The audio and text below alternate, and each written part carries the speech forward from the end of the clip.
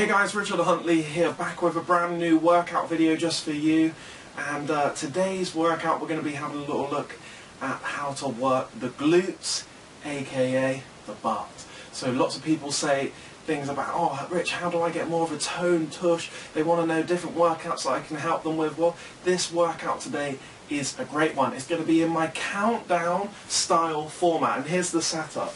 We're going to go 10 knees to start with. So make sure we're doing a big stretch onto the back here, and then we're going to fire through. We can meet the abs too for 1, 2, 3, all the way through till we get to 10.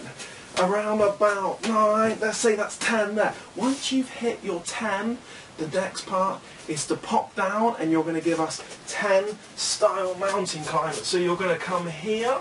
You can either go single ones like this, which is absolutely fine, but I would say touching each time.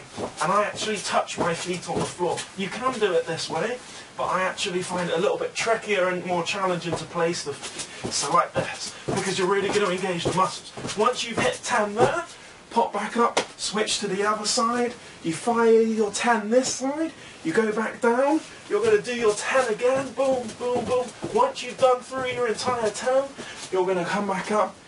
So you're going to go 10, 10, 9, 9, 8, 8, 7, 7, the whole way through. That's why they're the countdowns.